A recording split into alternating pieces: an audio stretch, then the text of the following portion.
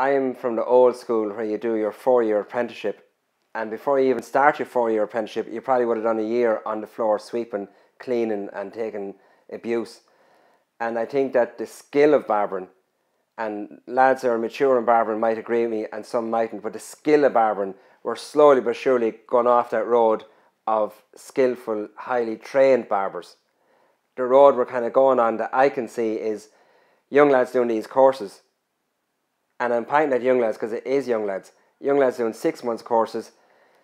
Barber shops that mightn't have the love of barbering like I do are giving them these courses. They're charging them massive money. One course that I've heard of is $3,000 for 6 months, one night a week for 6 months, and you're a qualified barber after it.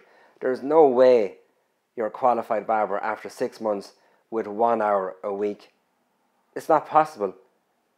As going back to a second ago, you could be a year and a half sweeping the floor in my shop before you actually get to do your apprenticeship. So I can see the barbering skill slightly kicking off to these young lads doing their 6 months course, sometimes 6 weeks course, and they're barbers, and all they're trained to do is a skin fade. All they can do is a skin fade. They're relying on their blades. They're not doing old school barbering, and when a big woolly farmer comes in the door, they don't know what to do.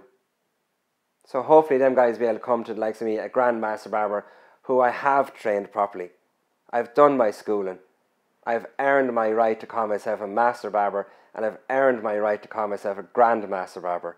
And the proof of that is on our website, themasterbarbershop.com.